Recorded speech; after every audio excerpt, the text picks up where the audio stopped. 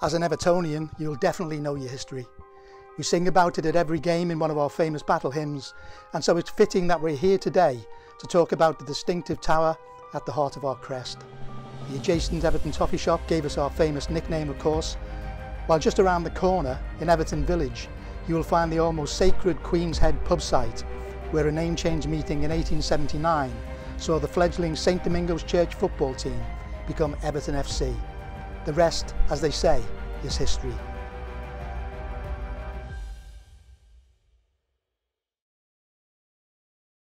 Well, Rob, ancient Everton Village, it was very much an entity in its own right. There was nothing between Everton Village on the hill and the town of Liverpool down below except meadows and fields. So it must have been a wonderful place to consider walking up to if you lived in the town down below. And what was there to actually do in the village in terms of recreations at the heart of the village?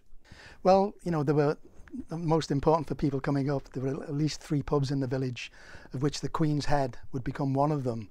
There was actually, we talk about now, coffee shops being something of the modern era, but there was something called Halliday's Coffee Shop at the bottom of Everton Village, where the great and the good used to meet and have their meetings. There were churches in Everton Village, and of course it was a beautiful village. There were nice cottages the whole length of the village. And I take it you'd have views down to the Mersey, sort of wonderful vista from there, looking across towards the Wirral. It was tremendous. I mean, there was no obstructed views then, no high trees to block your view as there might be in the modern Everton Park. From the bottom of Everton Village, you can see literally right down into the town of Liverpool below. And there are some great artists' impressions of the beautiful mansions that ultimately came across the hill as well. So it was a really lovely place to come and visit. And for those people not wanting coffee, you did touch on that there were some establishments selling alcohol. So what were the places that people would have gone to for that? Well, I think, you know, obviously ultimately, the Queen's Head was one which becomes significant in Everton's history ultimately. But they didn't just come up to go into the pubs. You know, some of them would walk across the ridge of the hill and they'd picnic on the hill. So families came up as well as individuals. It must have been quite a busy place in the evening, though. You know, it was quiet in the day, this little hillside village, but very, very busy in the evening. One location in Everton, Ken, that had a special place in the history of Everton Football Club is the Queen's Head Hotel. What is the story of that establishment? Well, of course, it wasn't a hotel; it was a local pub. You know, what became the Queen's Head Hotel had many sort of different uses. First of all, it was a cow house, which was unusual because don't forget, you know, you didn't get your milk delivered on your step in those days, or be able to go to the supermarket. So you'd go to that building with a jug, and you'd get your milk from there. But beyond that, it became a dairy, so it was a multi-use. Eventually, into the 1960s, that particular building became the Everton Labour Club. So it had quite a history, Rob. So what role did the Queen's Head pub actually play in the story of Everton Football Club, Ken? Well, in terms of Everton Football Club, it was, you know, incredibly historic. It was literally the birthplace of big-time football on Merseyside. In 1879, the St Domingo's football team committee probably had the captain there. It certainly had the first secretary there. His name was John W. Clark, and his father was the manager of the Queen's Head. So it was natural that they would hold their meetings there. But that particular meeting in November 1979 must have been quite remarkable. If, you know, I'm always asked sometimes if I could go back in time, what were the 2 things I would do? Well, obviously the first one would be I'd want to be in Goodison Park when Dixie got his 60. But then the second one would be I would have loved to have been a fly on the wall at the Queen's Head Hotel that night in 1879 when St Domingo's opted to change their name and became Everton Football Club. And why do we think they got to this point where St Domingo's was no longer the suitable name for the football team? Well, I think straight from the start, football was beginning to grow in popularity. It would have probably started with, you know, 10, 15 people watching them instantly, you know, in the first instance. And then that would have gone up to, you know, 50, 60, 70, 80, 90, 100. I think it just dawned on somebody at the club, maybe the secretary, John Clark, that they needed to sort of widen their opportunity. And so they had that meeting. But it must have been an interesting meeting because there were other options, Rob, for the name. Yeah, I mean, obviously they went with Everton, but it could so easily have been Walton. It could have been presumably named after maybe Stanley Park, or even, blimey, it could have been named, I suppose, Liverpool Football Club, couldn't it? So well, absolutely. the course of history could have changed. Yeah, it was because one of those sliding doors moments. Because St Domingos are playing in Stanley Park, it had 2 district borders. It bordered with Walton, it bordered with Anfield, but of course the St Domingo Church was in Everton itself. And so, yeah, that night they could have easily become Anfield FC, they could have become Walton FC, but as you said, God forbid, they might have become Liverpool FC. Might have done us a favour in the long run when we think about it. I can just imagine the end of that meeting where the lad's sitting there and he said, Everton FC, every hand goes up for Everton FC, and it's a unanimous vote. And then, of course, the next shout would be, get the ale in, pub's closing in a minute. So last orders. It would have been quite a night. Sadly, Ken, the Queen's Head, along with much of Everton of the past, went the way of the bulldozer in the 1960s and 1970s. But you yourself hail from Everton and have an intense interest in the history of it.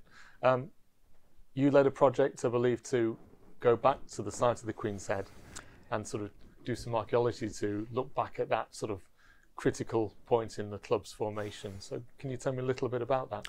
Yes, well, the project was actually with the Everton FC Heritage Society, jointly with the Friends of Everton Park, and it was an amazing day. Initially we spoke to Dr. Mark Adams, the lead archaeologist at National Museums Liverpool, to see if he was interested. And it was quite a day. I think we were both there on that day. It was quite an emotional day as that sort of excavator started to dig down through various layers. I think first of all, we started to dig up the Welsh slate and some from the roof of the pub, and then we were working our way down. And then finally, when we reached that point where the Queen's Head, obviously it was quite amazing because we did find some amazing things. What did you sort of find at that level? Well, it was obviously things that you'd expect to find in a pub at that time. There were oyster shells, because we think about oysters as a rich man's dish, but in those days it was a common delicacy for the working class man. We found tiles that would have been in the pub, probably in the room that night, with the St Domingo committee. But the most intriguing thing we found was a stoneware inkwell. And as soon as it came up, I just looked at Mark Adams and said, "It's not, is it?" And he knew instinctively what I was talking about. Could that have been the inkwell where in 1879 the St Domingos Committee signed off the change of name to Everton Football Club?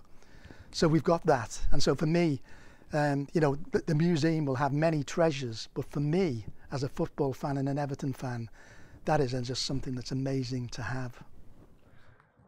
So the Queen's Head may have been gone now for about 5 decades, Ken, but we're lucky that there are images available that we can look back on to understand the geography of Everton Village. I think we've got one here that we can look at.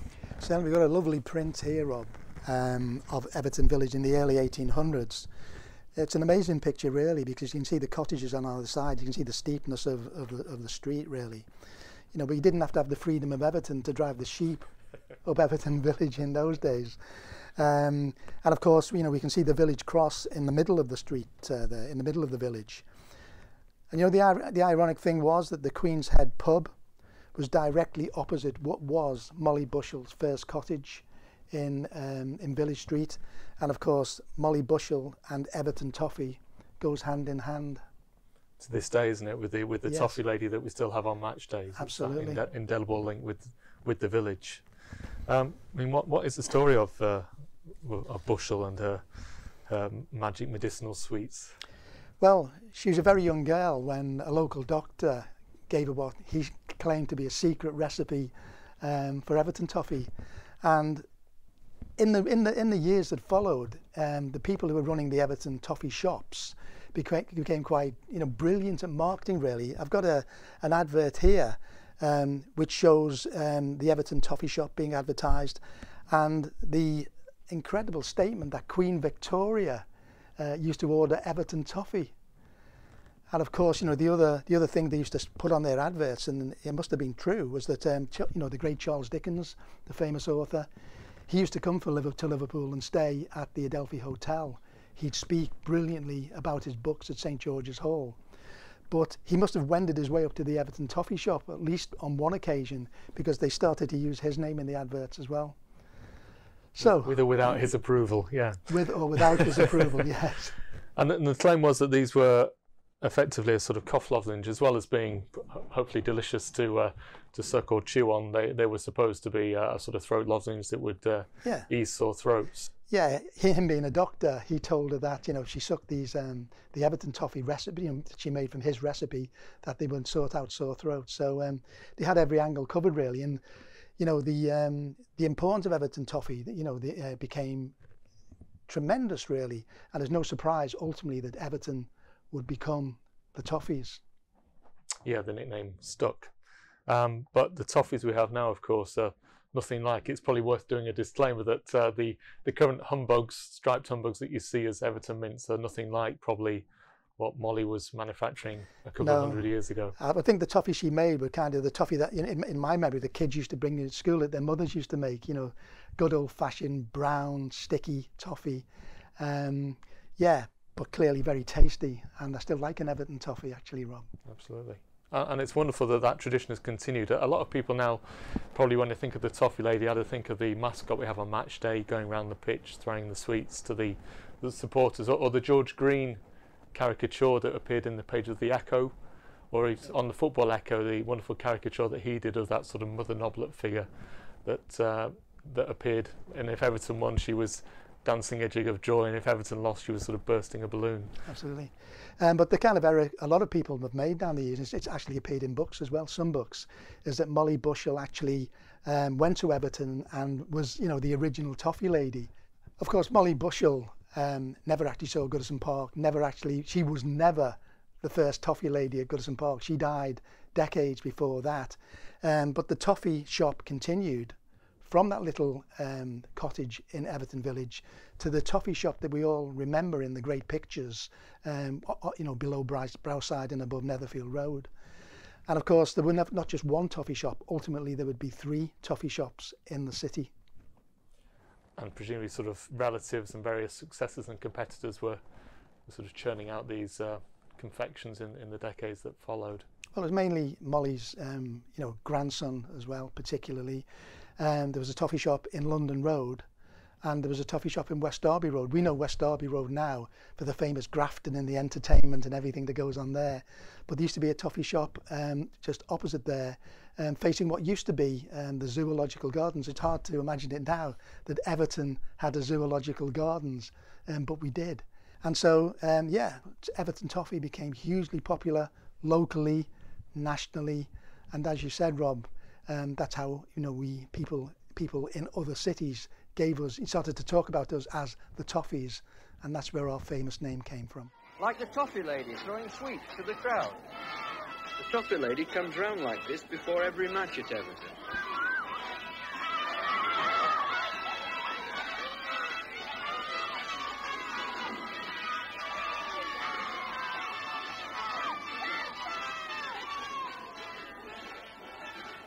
There's even history in a badge.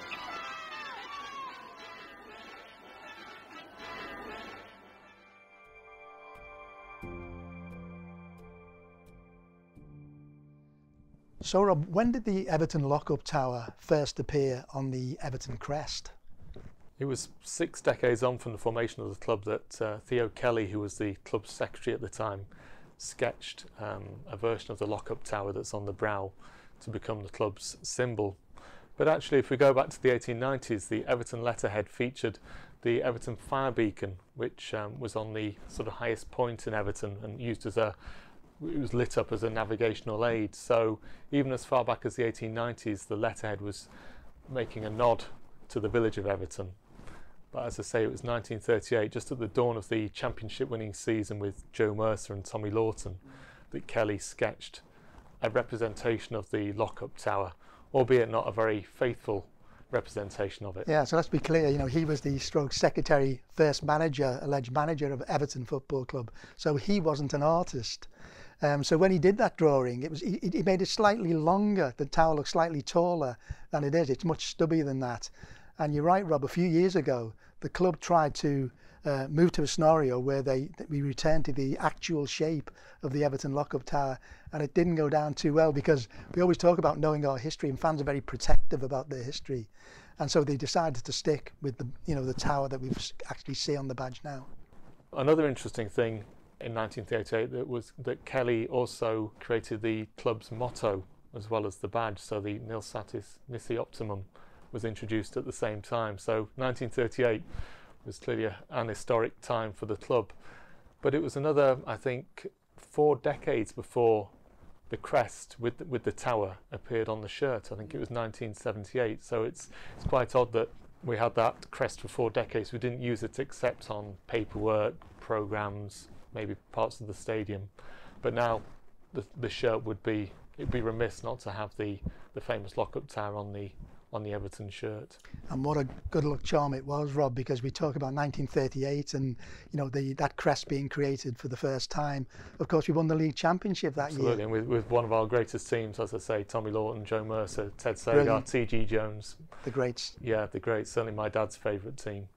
But amazing, really, that we didn't actually put it on the shirt for another, you said? Another 4 decades. Amazing. Prior to that, we'd sometimes just had EFC in the 1920s, and then in the 70s, finally we had, I think, a sort of EFC just lettering on. And it was, as I say, 78 before they took the plunge and actually put the crest proudly on the shirt. Brilliant. So, Rob, we've talked a lot about our history, so why don't we go up to Village Street, the birthplace of big-time football on Merseyside? Let's do it.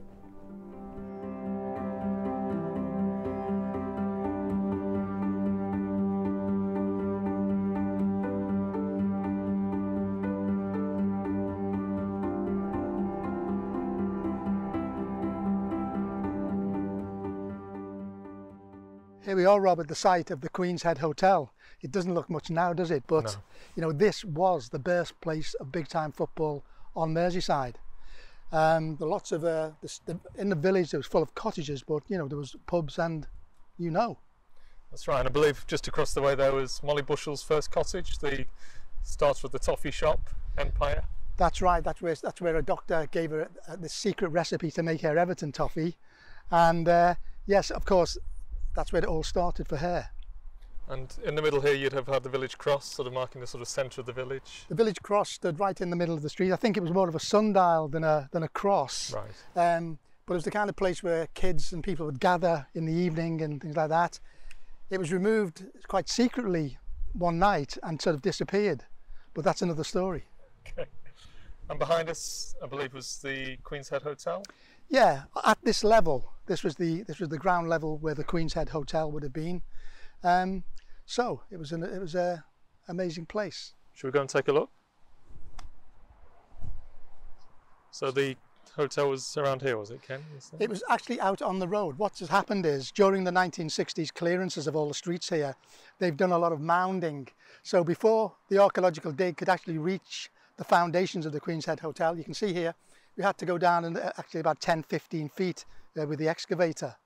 But we got there in the end. I went in to meet Dr. Mark Adams, and he was very keen to come here. He'd been digging Roman sites, Greek sites, all kind of things. But to come here and find the birthplace of big-time football was an amazing thing. And of course, he achieved all of those aims.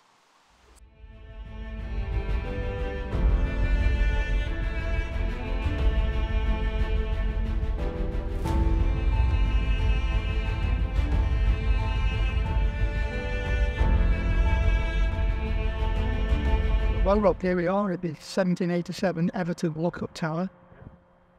Sometimes people call it St. Rupert's Tower, but that's not when it's name, is it?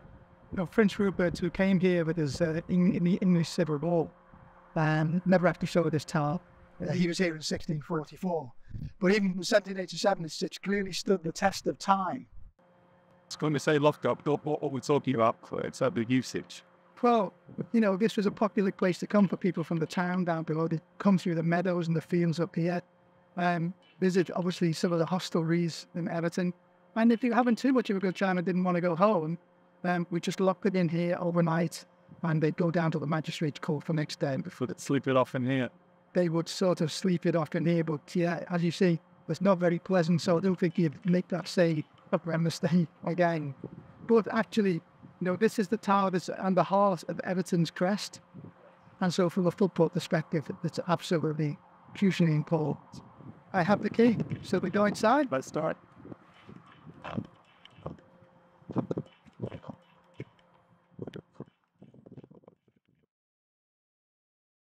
Once that door gets locked, this is pretty dark in here. Be quite frightening, I would think. Certainly basic, yes. Yeah. Amazing. They didn't have the benefit of the candles around the floor. Obviously, no window, no toilet. If you've been in here once, Rob, you wouldn't want to be in here again. Learn your lesson, yeah. This remains the oldest structure in Everton.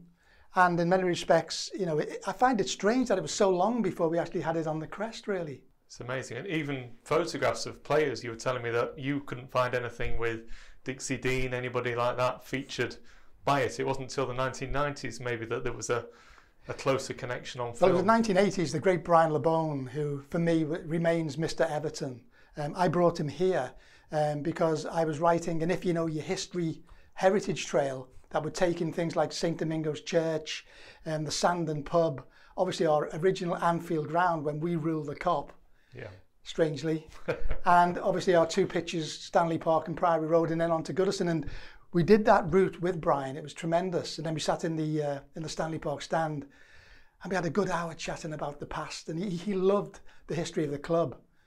And then later, I think Dave Watson was the first one to come here in 1995. Yes. For the cover of the Evertonian magazine. I remember it well, yeah. Ronnie Goodless came here more recently to do the cover of his book, fittingly entitled Blue Nose. And then I remember, I think it would be a decade ago now, Roberto Martinez came down here to light the lights. Well, that was an amazing thing when Roberto Martinez was manager, and we illuminated this tower blue, of course, during the winter months. And Martinez turned up at the top of Everton Village. We started to play the Z-Cars theme. And he walked down, followed, like he was like the Pied Piper of Everton, with hundreds of kids following him to a stage here. And then he spoke really emotionally about the history of the club. I was very impressed with him that night for doing that. Absolutely. And what I love now is that this ongoing connection that we still have at our show, but also if we look outside from here, we can see the new stadium at Bramley-Moore Dock rising up. So there's that visual connection. Yeah, we've got that beautiful visual connection. We'll have to see how we can exploit that moving forward as we move to the new stadium. Incidentally, Duncan Ferguson came here when Everton did. They took over the If You Know Your History run from here. And Duncan came here with Neville Southall, and it was a wonderful day. He actually ran in the race from here to Goodison Park, and Stuart Barlow was amongst the fans as well that day. That's wonderful. So many connections ongoing. Yeah. So, long may it be on our club badge, Rob. Absolutely. And long may this stand in the district of Everton. So, Ken, earlier on we were up by Molly Bushel's first toffee shop, her cottage up the hill there, where she perfected the art of Everton toffee. But I believe the second shop was literally very close to this lock-up tower. Actually, Rob, it's literally reach out and touch from here. It's just on the other side of the path. And it was the iconic building that everybody remembers. And so, the question is there, why did we knock it down? Long gone, demolished, an act of vandalism. But we have that enduring link with the toffee lady every day at Goodison. Absolutely, and hopefully we keep that tradition going. And obviously we can record the fact that the toffee shop was reach out and touch thanks to this famous tower as well. So really we can't be any closer to the heart of Everton's badge here. So should we lock it up for another day? Let's do it.